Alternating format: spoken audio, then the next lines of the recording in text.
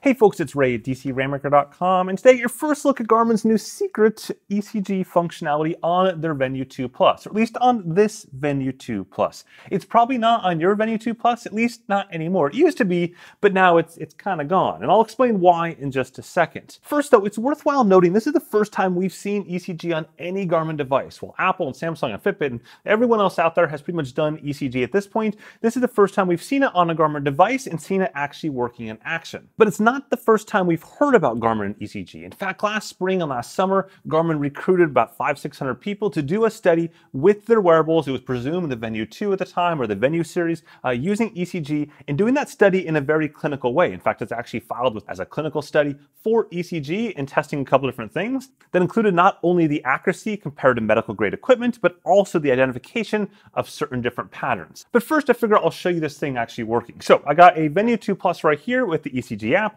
and on this side over here, I have the Apple Watch Series 7, also with this ECG functionality. I'm going to simply show you this here. I'm going to go ahead and take the watch. I'm going to put it on, and there we go. Boop.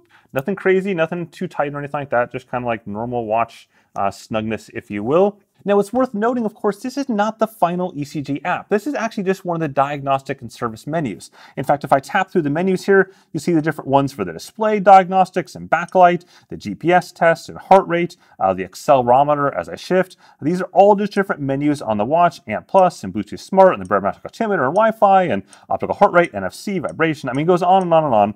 But eventually we get our way back to the ECG test. Right there. This is the ECG diagnostic app. And if I go ahead and I use my fingers and I touch it, it will go ahead and start reading. You got to give it a couple seconds to do that, and it'll eventually stabilize.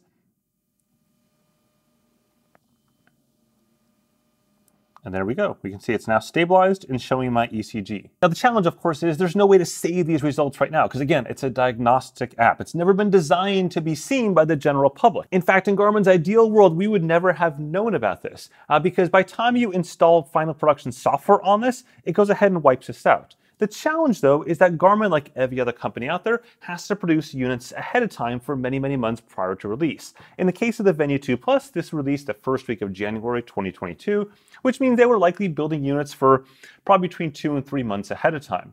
Now, during that time period, they left this in the diagnostic menus for whatever reason, and that means that on those units that were then shipped out to the rest of the world, that diagnostic menu is still there. So when I went ahead and bought this unit just off the shelf like any other consumer, that diagnostic menu is still there, at least until I update the watch for the first time. Once I update the watch, the diagnostic menu disappears like a fart in the wind, and you'd never know about it, except for someone on Garmin's own forums. Back the very first week of February, someone posted that they accidentally got in the menu on their watch and they were trying to set it up or something, and they stumbled into this. But they didn't have any proof on it at the time. They didn't actually publish anything about it. Of course, given the lack of photographic proof, I did the only logical thing I could do. I went out and bought a brand new unit just for science, I guess. And that's how I got to this right here. So then the question is this accurate? Well, I don't know. I'm not like a cardiologist, but I can show you exactly what goes on the Apple Watch Series 7 and how it looks on that one and show you them side by side. So here's that watch. We'll go crack into the ECG menu. There we go, right there. Boom. Hold the finger to the crown, and it starts. Now to me, the untrained eye here, these look pretty darn similar. Obviously, Garmin's is the raw data and Apple's is the kind of filtered data, the smooth data in this graph right here, as well as the app around it. But the underlying structure of that particular pattern does look the same. And of course, at the end of Apple's test, they not only show you that it's a normal sinus rhythm, it doesn't show any signs of AFib, and then from there, this data is saved into your phone. You can send it off to your doctor and all that kind of stuff. And those are pieces that undoubtedly Garmin would have on their official app, which again, this is not their official app. I want to say that like many, many times here, because I know someone will look at this and go, oh, it doesn't look right, it doesn't look, it's diagnostic data. That's the point of this sort of thing. It was just sort of accidentally left in there. Now we can poke at it and see what Garmin's plans are. Now, speaking of their plans, let's talk about that in relation to the study they did last summer. So this study is totally visible within federal databases because I filed it there. So you can see it was first opened and submitted last April of 2021. Over the course of the summer, they recruited some 568 people. They initially planned only 460 people, and then a portion of those would have AFib and a portion would not, and they try to identify which portion were which within the study. The study clearly lists what the purpose is. I'll put it on the screen right now. To confirm, the Garmin ECG software algorithm can detect and classify atrial fibrillation, and normal sinus rhythm on a single lead ECG data derived from a Garmin wrist-worn consumer device. Then I'll go ahead and compare that data to a known clinically validated device. Now, of course, this would ultimately likely end up with Garmin submitting their paperwork to be certified as a medical device. Now, technically speaking, these are part of the FDA's software as a medical device program, which means they can certify just a portion of this as opposed to having to certify the entire watch and all of its features. So they're only certifying, for example, just the ECG functionality, but not all of heart rate, or not all of the blood pulse oxygenation bits, or not all of respiration rate, just ECG. Anyways, back on this study, they were doing this with 6 different research partners over the course of last summer and last fall. They concluded it last fall. You can also see the entire test protocol listed as well. I'll put it on the screen there. That's kind of hard to read. I'll link it down below the study in case you want to dig into it a little bit, but it's all there too. Now, at this point, I went back to Garmin and said, yo, this is on your watch. What's the dealio? To which they said, nothing, honey. That's nothing at all. In fact, they did give me a statement. It took a little bit of prying, but I did get a statement out of them. This is from Mary Woodbury, who's their PR lead for the wellness division. So that covers the Venu and some of their health ventures and stuff like that. And she said, quote, Garmin has conducted a clinical trial to assess the capability of our smartwatch to accurately detect the presence of AFib. The details of the study can be found on clinicaltrials.gov. End quote. End of anything they were willing to say about the trials or about the watch. And there's good reason for that. The trials, of course, are public knowledge. They're seen up there. You can go onto the site itself and look at them in the clinical trials database as required by US law. Any trial that occurs in the US with human subjects has to be published up there somewhere in that database. Eventually, that'll have to include the details of the study itself in terms of success and that kind of things. But for now, it just has to simply say that study exists. The next piece is the device itself. And Garmin can't legally, in the US anyways, acknowledge the existence of a medical device that's not yet approved.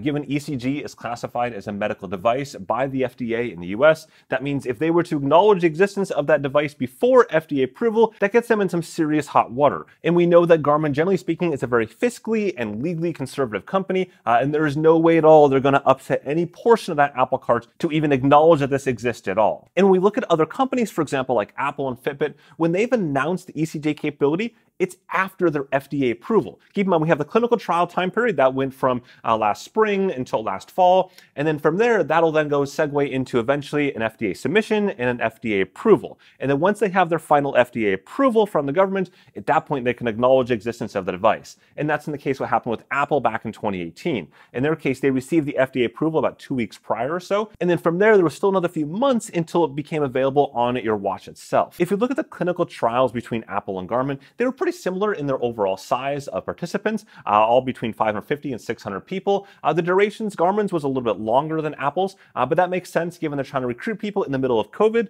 versus Apple's was in 2018. From there, in Apple's case, it's about 5 months between the conclusion of their data gathering to their FDA approval. And so we don't know the exact timing within that window as to what things happened. But again, keep in mind, that was 2018 versus 2022, and things will undoubtedly take longer now than they will have back then. Now, it's important to keep in mind, we may never see ECG on the Venu 2 Plus. I would definitely not buy the Venu 2 Plus thinking ECG is coming anytime soon, or even at all for that matter. Number one, perhaps the hardware doesn't meet the requirements of what they wanted or what the clinical trials assessed for. That's certainly an option. Number two, it's plausible Garmin might not actually pursue FDA certification of this particular iteration of the hardware and software package.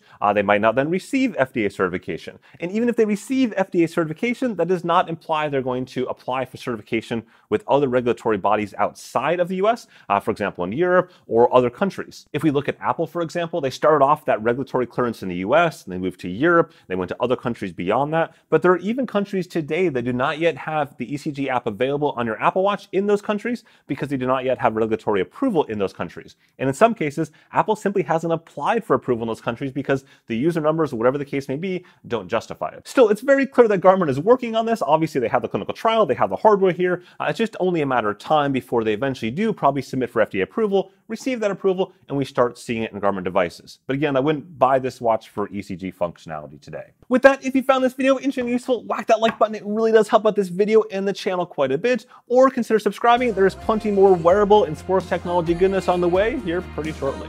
With that, have a good one.